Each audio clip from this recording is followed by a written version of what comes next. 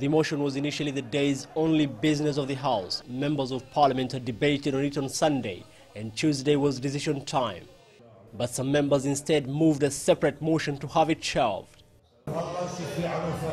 Please get to understand this well. We have a request from 12 members that this House removes from its business the motion that seeks to bar former Prime Minister's cabinet from getting reappointed.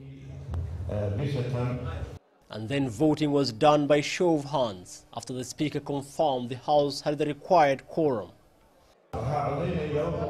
218 members voted in total. 113 voted in favor of the motion, 99 rejected and 6 abstained.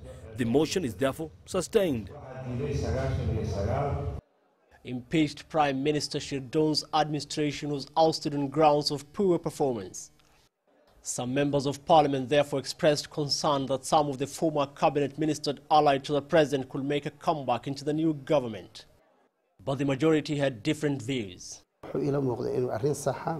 I think shooting down that motion was a wise move. We have no reason to bar able citizens of this country from taking leadership positions. We should not deprive them of their rights to lead. Prime Minister Abdi Ahmed had earlier requested the House to give him further 10 days to allow him finalize selecting his cabinet.